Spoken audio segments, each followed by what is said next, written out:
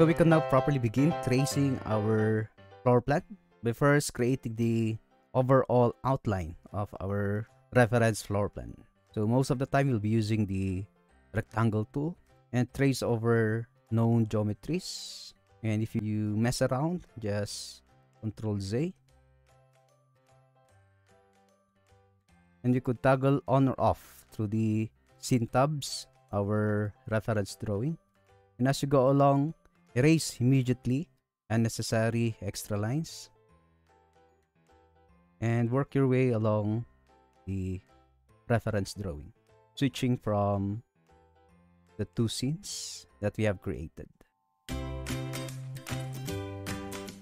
And you could safely erase unnecessary lines because we have locked our reference drawing.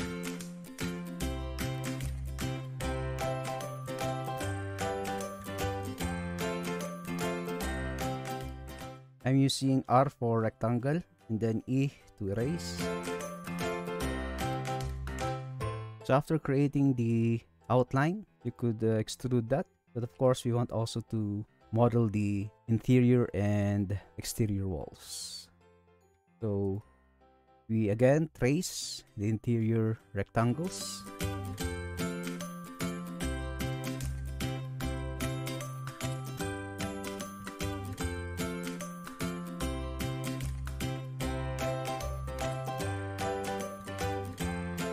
Could also select the pencil.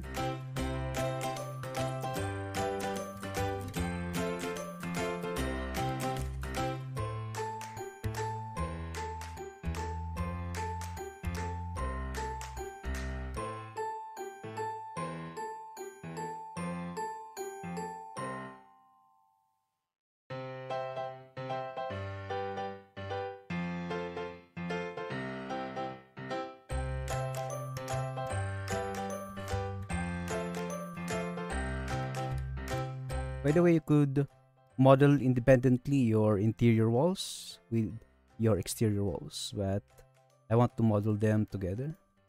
So I'll remove discontinuity between the planes.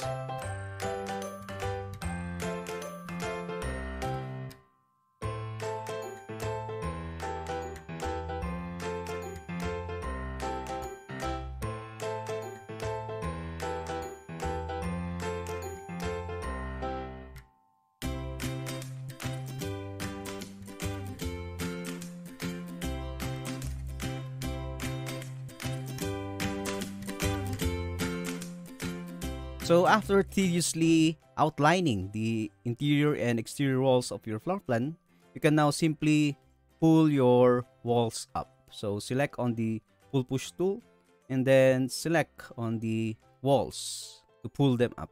However, you would notice immediately there's a resistance, meaning there's something wrong with our model. Okay, so let's just type first the height. Let's, for example, 3,200. Enter. And you notice that the walls have two colors, white and gray. And this shows the two faces or two sides of the faces in SketchUp. So white signifies the front side and the gray signifies the back side. And we always want to show the front side of geometries in SketchUp because this is important, especially in applying materials later on. When you are going to use extensions such as rendering engines or plugins, majority of those rendering softwares needs to properly map materials onto the front faces of surfaces. So always check the orientation of your geometries. Okay, this could be avoided if we have thoroughly cleaned our geometry. So a closer inspection would tell us that there's something wrong with our geometry. Okay, so there's discontinuity here because of the appearance of a line. So I have created another one here, which is cleaner geometries or a cleaner wall with no errors. So once I extrude the walls up, immediately it's correct. Okay, so 3,200, enter. Now, Going back, you could always select the faces and then right click and then reverse the faces. Okay. However, this is a tedious work, especially if you have a lot.